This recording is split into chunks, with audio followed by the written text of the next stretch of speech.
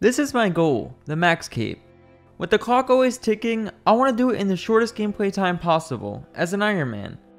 Because I chose to be an Ironman, this helmet next to my name prevents me from trading anybody or using the Grand Exchange, so I have to get all the items myself. Since pathing is essential on an Ironman, a lot of theory crafting and planning goes into this max cape run, and thankfully we have a great guide to follow. Last episode, we were getting ready to do Song of the Elves, and we're not your average player who's doing this quest just so they can camp CG for 2 months and then complain about going dry. We want that sweet 40k agility XP reward. 92 agility unlocks us the final floor of Sepulcher, and that is where all of our money is going to be made. Being a little over halfway between 91 and 92, the remaining XP is going to all come from these quests, and Song of the Elves is the first one we're going to complete. So you may be thinking, JCW, I know you're a beast, but how will you do all of these Grandmaster quests with such low combat stats? Don't worry, I have that covered. Thankfully, the Song of the Elves final boss should be relatively easy with Mage, so let's jump into that and get it out of the way real quick. Right before the final boss, I remember struggling with protecting the fort on my first speedrun account, and the reason was because I was tagging with Blood Barrage.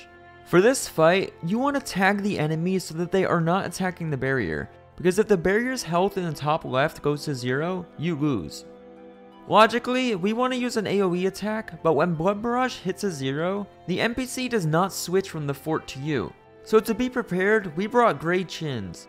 These have an AoE attack, and even when they hit a 0, the enemies still switch to you, so we should be chilling. Alright, maybe not as laid back as I thought, cause this was actually kind of close, but we did it on our first try. I kind of forgot I don't have time to log out and read up on the wiki, and Twitch chat says it's a pretty easy boss, so we should be able to do this with no problem. The first mechanic I need to be aware of is to just quickly switch to prey range when he pushes me back. This seems pretty simple. Until he talks and he throws something at me, so I turn on prey range, and then I choke hard. Yeah, this was way too close. That doesn't matter though, he never stood a chance. Now, I'm going to bank and we're going to enter the final boss. The Saren fight is way easier than I ever could have imagined. I'm doing a method called the P-neck method, where I use Phoenix necklaces. This boss is pretty straightforward, but she does have one mechanic which will deal a hit on you, all the way up to your maximum hit points -1. So if I'm 80 hit points, the special attack will hit up to a 79. However, the P-necks have a way around that. A Phoenix necklace automatically heals your HP once you drop below 20%. Not only that, but if there were any pending attacks, the necklace nulls it, making me immune. Her attack is extremely long, so whenever she talks like an anime character and says she's about to use it, I eat a poison dynamite to damage myself under 20%, and then the P-neck activates to heal me, plus null her attack. Look how easy that was. Alright, just a few minutes later and we're kind of chilling on supplies. I might have brought a little too many prey pots, but there we go. 40,000 agility XP has been earned. For the next step, we're going to need higher combat stats before doing the rest of the quest. Most of them are going to be requiring high range, and there's a few steps we need to do in order to range efficiently. We need 69 Slayer to enter Monkey Madness 2 tunnels for chinning. However, before training Slayer, we need Divine Strength pots. And while we're chinning, we're going to want to be using Divine Range potions. If you don't know what a Divine Potion is, you add crystal dust to a potion and it makes it divine. The divine version of a potion never goes down. You stay the maximum level boost for 5 minutes and then it all degrades at once. In order to get crystal dust, we're going to be doing 2-tick woodcutting for crystal shards. I was really excited for this woodcutting session, so I may have forgotten a few things. First of all, no lumberjack outfit, which gives a 2.5% woodcutting XP boost. However, we don't want to leave because we have 2 friends helping us with our rates. That's right, since forestry, every person on a tree up to 10 people gives an invisible +1 woodcutting boost per person. So I grabbed a couple friends with alts and they are all AFKing the same tree that I am on with the bronze axe, giving me an invisible +10 levels. Not only that, but there's also now consistent timers on the trees and when they go down, and I never have to move from this spot, whereas the most challenging part of 2-tick used to be moving to a 3rd tree. Now, it's all very easy. So now, just kick back and enjoy the rates of 78 +10 woodcutting. Guys, we messed up. The rate looks great, right? 156k an hour and we're only level 79? Well, there's a small problem for this rate. You see, I was in voice chat and we had this little guy pop up in our minimap, the Crystal Imp. I kept calling it because I knew someone wanted it, but I didn't want to ruin my bunnies that were set up for 2-tick, and they kept saying it wasn't there. They thought I was trolling, I thought they were trolling, but look, if they're gonna troll me, I'll just pick it up myself, fine by me. Look at that, boys, 6 power amulets, basically 0 time loss. I would definitely call that a win. This was all fun and games until someone jokingly said to imagine if I was in the wrong world this entire time. And ha ha ha, it was a pretty good joke. Until I realized, yeah, it was real. Alright, but hear me out guys, now that there's people here, you can surely see how I couldn't tell the difference if there was other accounts here or not, right? I mean, I'm so hyper focused on this method. Of course, don't forget to like the video if you're enjoying it, and yeah, let's move on. Before our next session, we want to be prepared. So I made my way to temple trekking to quickly grab the lumberjack outfit, which took me about 45 minutes. Next, we need 300 oak and 300 willow logs to use a log basket. And this basket is a new item from forestry, it will hold up to 28 logs. This will be very good since we're an Ironman and we have to get our own planks. So I figured why not grab it now and we can bring it on future teak trips to bank an extra 28 logs, 0 time. Here it is, the log basket. Now that woodcutting is fully prepped, let's get back to what we originally needed. I have all of these other potions I need to make, so I figured I could telegrab some wines to make ranging pots along with everything else. Ranging potions are not worth making for herb XP, so we're just grabbing enough wines for 99 range, and then we're never going to touch another dwarf weed until we're max. Look at all of these potions. I know you guys might not believe me, but I didn't trade any other players or buy these potions. I made them all myself because I'm an Ironman. I'm going to turn them all into 4 dose and then we'll really be gaming. While doing all of this, we're making sure to stay on top of our daily bone meal that we get from Mauritania Hard Diary so that we can fully charge our bone crusher for when we need it. This daily is going to be very useful in the future. Alright, one more thing to prepare and then we start Slayer, I promise. We need to make Slayer bracelets which come from red topaz and opals. These bracelets will have a 25% chance to either speed up a doo-doo task or 25% chance to extend a good task. Bracelets? Check. Divine Strength Potions? Check. Subscribe to JCW on YouTube? Check. Let's go slay. Let me tell you guys something about Ironman Slayer. We're not grinding to 99 yet, but we know the basics. These are our goals for Slayer. First, we need as much combat XP as possible. Ideally, finishing 99 melees plus magic at 99 Slayer would be perfect. Second, Slayer on an Ironman is not training Slayer. Slayer on an Ironman is training every other skill. Melees, prayer, herblore, literally anything that isn't Slayer. The GP made from the drops are also quite important because Slayer is one of the very few skills that actually make us GP. And third, the Arceus spellbook is very good for melee Slayer.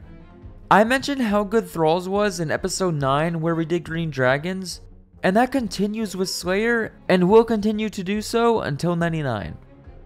Right now, with low level Slayer, it's pretty casual. There's nothing we can do that's crazy efficient or inefficient, and there's no super good tasks because just about everything is average. Getting low Slayer XP like we are right now in exchange for melee and herb XP is fine. And on the other hand, even though barrage tasks are way faster Slayer XP, they're not super important because I'm still missing out on all of that sweet melee and herb XP. I just hit level 68 Slayer, and yeah, this grind was a lot faster than I ever could have imagined. I guess to be fair, I was only really doing like 200k XP, so it's not like it should have been long. Arceus Spellbook still doing its work with Unsouled Heads, getting us some 0-time prayer XP. And man, look at that, 100k an hour strength and I'm only just hitting level 80. That is crazy good. Alright, so I did some thinking and here's the plan. 69 Slayer is a requirement for Monkey Madness 2, sure, that was our goal from the beginning. But when we return to Slayer later, the first thing we're going to want to do is a Fire Cape. So I'm going to unlock Tazars now, and once we get a Jad task, we'll pause Slayer until we come back in the future. Cave horrors are a no for me, Neve. Try again. Ooh, Dust Devils. This one should be juicy. And the juice delivers. Good GP here, good Slayer XP with Mage, and even Superiors. So I killed the Superior, and for some reason it forgot to drop me an Imbued Heart. Maybe next time? Not sure. One Dust Devil left, and yes, that final Dust Devil kill got me 69 Slayer. Now we just need a Jad task, then we can move on to Monkey Madness 2. Trolls? Not the greatest, but I think I can try these out. I heard these may be decent just south of Raids 1, so I tried this location out. And yeah, in case you guys were wondering, I'll save you the time. Trolls suck. Abbey Spectres? Alright. I mean, it's not a great task, but it's not worth the skip. So you know what? We're 69 Slayer. Let's just move on to whatever is next. That way, we don't accidentally get 99 Slayer this episode while trying to get one Dazar task. Just as a reminder, these were the quests we had to complete in the beginning of the episode. Song of the Elves is now done, and Fremennik Exiles requires melee instead of range, so we are quickly going to knock that out of the way. The remaining quests all require higher range to complete, so we will finish those up after we spend a day throwing our Chinchompas that we got ourselves. Quickly starting Monkey Madness 2 until I can reach the tunnels, which takes about 10 minutes. Then we are going to see massive gains. To get to the chinning spot, each player has to take their own unique path through the tunnels. The first trip is about discovery. You try every path until something works. After that, you just memorize the path you took and all future trips will be smooth. Because it's my first trip, I'm going to play it safe and only bring my gray, red, and 1000 black Chinchompas. These will get me through the early range levels, and it gives my inventory a lot of room for prayer pots and food should something go wrong. We need to be very careful not to die here. Chinchompas are lost on death, and since we can't just buy them back, if we were to die and lose all the chins, it's essentially a restart account scenario. If you don't know what's going on here, there's essentially 73 monkeys in this room. I have Entity Hider on, but there are 2 accounts following each other right in front of me, because the way to stack the monkeys on one tile is to move on and off the tile you want them to go on. And if 2 accounts are following each other, or dancing as most people would call it, they will infinitely stack on that one tile. And just like that, we're back on Deadman mode. We're essentially getting 10 times XP rates because we're legit getting 390k an hour with red chins, and we're only level 65 range. I forgot to show you guys how cracked my gear was, but here it is. We got the swag Boots of Lightness and the green and red D'hide body and chaps. The fact we're able to get these rates with this gear is just insane to me. So at 65 range, I still have 1000 black chins to throw. But with my current setup, that's boring. You guys saw me AFKing the last minute and just throwing chins and nothing else. What's to say? Let's make this more interesting. This time around, we brought 7000 black chins, so hopefully we'll do a longer trip. Take a look at the melee gear in our inventory. Not using special attack is a waste of potential XP. So, we brought a Dragon Halberd and we're going to spec every time we're back at 90 or 100%. The Dragon Halberd spec takes 30% and it hits up to 10 enemies in one square at once. With there being 73 monkeys in this room, I'm sure you can imagine that the melee XP from this is definitely going to pay off. 700? 700? And an 800 XP drop. So we got a free 2.2k strength XP just for doing an idle 3 hits with spec. We're gonna be here for a lot of hours, so this might actually add up really well. A full hour later, we're closing in on 75 range, and these were the XP rates we were seeing. 578k range, 29k melee, and 18k prayer. I way underestimated the prayer XP from here. 18k an hour from my Bone Crusher automatically burying the bones for 8 XP each is just crazy to me. The melee XP looks good, but honestly, we could do better. With the help of a friend, we realized we were doing this method all wrong. Let's go to the bank and fix it. Death Charge. This spell is insanely good for iron memes. You guys may have saw me casting it during Slayer earlier in this video, but what does it actually do? Death Charge can be cast once every 60 seconds, and when you use it, the next kill you get will restore your special attack by 15%. Essentially, this is going to give me a full extra special attack every 2 minutes. To put that into perspective, this will give me nearly 2 times more specs an hour, so our melee XP is going to zoom up.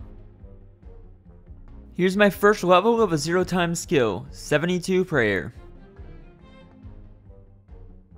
Just a couple hours later, we're already 85 ranged. We changed our Dragon Halberd to train on Shared, so if we're getting 15k attack, it also means we're getting 15k defense and strength XP, so about 45k melee XP per hour. There's a logical reason on why we decided to switch our Halberd to Shared instead of Strength. We're currently 94 combat, but here's the thing, 100 combat has big unlocks. We could do Duradel for Slayer, Karamja and Western Prov Hard Diary. There's just a lot of good things happening at 100 combat. If we spread our combat XP across all melees instead of just strength, getting 100 before we finish range is very realistic. Level 90 ranged, 74 prayer, and then 81 strength, and with that comes 99 combat. Just one more to go and we can probably get out of here. Level 96 range, nice. Here's 75 attack as well. And oh my god, we did it. Ending at 96 range with 2.6k black chins remaining, we hit 73 defense and 100 combat. 96 range should be high enough to quest, so we're actually going to stop now and come back after 99 hunter for the rest. One of the diary requirements for Western provinces is to kill Zora, and thankfully, since it's been 3 weeks since my last Iron episode, I had some time to practice Zora on one of my alts, so I quickly sent 34.9k kills, and then I made my way to do it on my Ironman. It's good to bring mage and range for Zora, so hopefully when we do use our crystal bow, our 96 range will carry us. This was just a little closer than I could have imagined. I had no food, and I could have been one hit by the blue Zora if he hits me with the range attack. But no worries, we're chilling. I finished up the rest of Hard Western Prov, and this time we're actually going to start using our lamps on rune crafting. This got us level 62. I have never done Secrets of the North on any accounts in my lifetime, so this is my first time ever doing this quest. I could have done it on my alt first for practice, but that would mean I have to spend an extra 30 minutes questing. And let's be real, I'd rather lose 30 minutes on this account than spend an extra 30 minutes questing on another one for no other reason. The first boss fight was easy for me, I meleeed him and had no problems. The final boss fight is what we were really nervous about. But hey, we spent 10 hours leveling 65 to 96 range, and we watched Slayer music kill this boss. We were ready.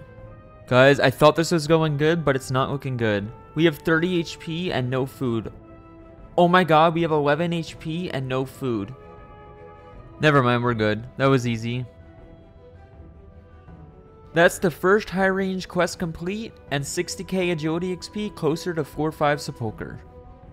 I haven't done Dragon Slayer 2 in probably 4 years, but it's time to run it back.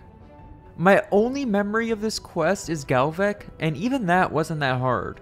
It might be important to note that I did do this quest at max combat on all of my other alts. So yes, with our limited game knowledge, we very much so underestimated the first boss, Robert the Strong. Or should I say, Robert the Tank. This guy has 97 granite plate bodies on his body, and I literally cannot hit him. I learned after how important it is to use a crush weapon against him, but I mean that's knowledge for our next speedrun. At least on this one, I had to get more brews and tank the heck out of him, but we just barely got it. For the final boss, Galvek, we have our trusty adamant crossbow and ruby bolts. The ruby bolts have a chance to hit a 100, so as long as they keep doing their job, I'm just going to stomp all over this moron. And with 4 brews remaining, that's yet another quest out of the way, and 50,000 agility XP closer to sepulcher. The next quest up was the easiest one, Beneath Cursed Sands. This quest was still fresh in my memory since I had to do it 6 months ago on my other speedrun account, and I remember the second boss, this champion thing, being the hardest. but this time we were well prepared. I gotta say, this crystal bow is definitely growing on me. I barely used any food against this guy. Of course, no problems on the final boss of this quest either. With him dead, I get another 50k agility XP closer to level 92.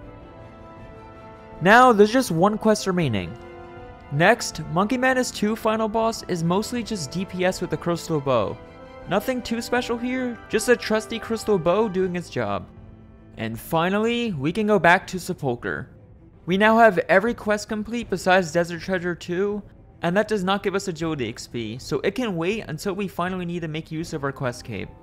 It feels so good to be back. Here's the last 1k agility XP I needed for 92, and now we can just send this floor all the way up to floor 5.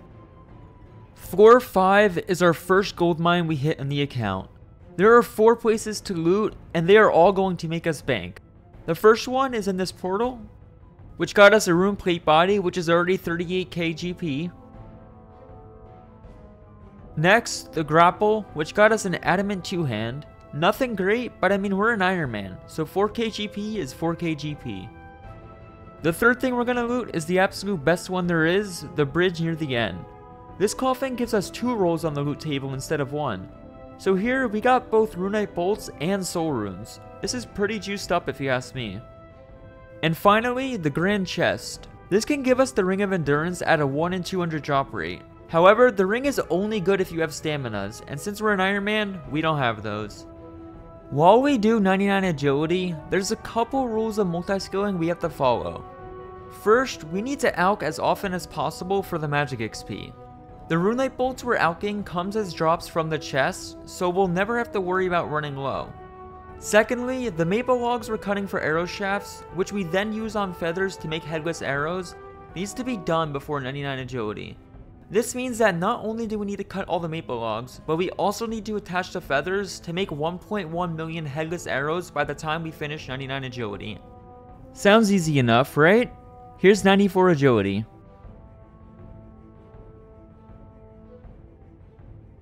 Not long after 94 agility, we learned something massive to help our XP rates.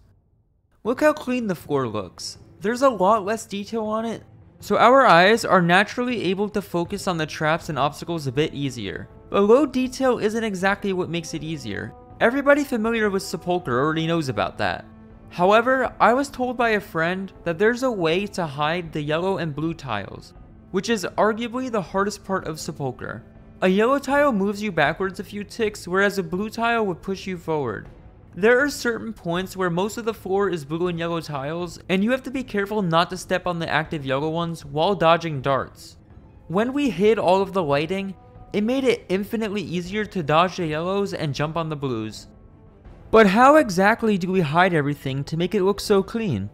There's a plugin called the Ground Object Hider from the plugin hub. You'll want that and another one called Object Markers. First, you'll want to go through every single floor and manually right click and mark object on the blue tiles. I recommend changing the color to blue so that you don't forget that this is indeed a blue tile. Then once this is done, you turn on Ground Object Hider and you type in the ID for blue and yellow tiles, 38447 and 38448. These were the kind of rates we were able to hit in long sessions after we added this plugin. Well over 90k an hour since we haven't even gotten our big XP drop from floor 5 in this clip, and a solid 5k an hour construction and 7k thieving from looting floor 4 and 5 as well. These will get us more than a couple passive levels to 99 agility, and here's level 95. 78 fletching, 96 agility, level 98 agility, and with this comes some great news. We are finally all caught up on our feathers and headless arrows. We just bought some broad arrowheads. This is where the fletching gains get real. Instead of the usual 15 XP drops, we now get 150 XP drops. Finally, 99 fletching is about to pick up. One final fat session for 99 agility. A casual 6 hours of maintaining over 90k, no big deal. The broads got us to level 82 fletching, And from looting, we're chilling at 79 thieving and 73 construction. You guys haven't even seen the loot yet, but just from these levels, 99 agility was well worth it. And you know what? I won't even get level 99 at the end of a floor. I'm gonna build this bridge, loot the coffin, and cross over again. There's 99 agility. This is our final loot from every coffin all the way to 99 agility.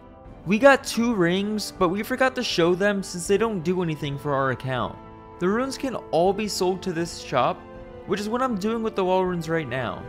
However, we're going to save the soul and blood runes for a bit, just in case we find a use for them. The blood runes will be used for barrage, but I'm unsure how many soul runes I'm going to use, so I'd rather play it safe. The 466 Renner seeds were slightly better than doing Master Farmers, and I'm really excited to use these for Slayer in the far future. I mean, yeah, just look at the rest. There's just no reason any Ironman should ever touch a rooftop when you miss out on loot like this. I did mention I was going to make a guide for Sepulchre after 99. However, Hebox made a very good in-depth guide, which I'll put as a link in the description if you wish to give this a shot. Now that we're 99 agility and made about 30 mil coins from everything in the screenshot, it's time for a gains recap. On the left are my stats from last episode, the middle is my current stats, and the right are the massive gains that deserve a like on the video. We have been hyping up Sepulchre for a long time now, and the gains showed to be well worth it. Let's also not forget the range gains we got from completing all quests besides Desert Treasure 2. We're now at 717 hours played and 590 EHP. Assuming we plan on finishing around 1800 hours, we're just about 40% of the way. I would consider this pacing pretty well. This is a great point to end the episode, so as always, TY for watching. Don't forget to like, comment, and subscribe if you enjoyed the video. Until next time, peace out everybody.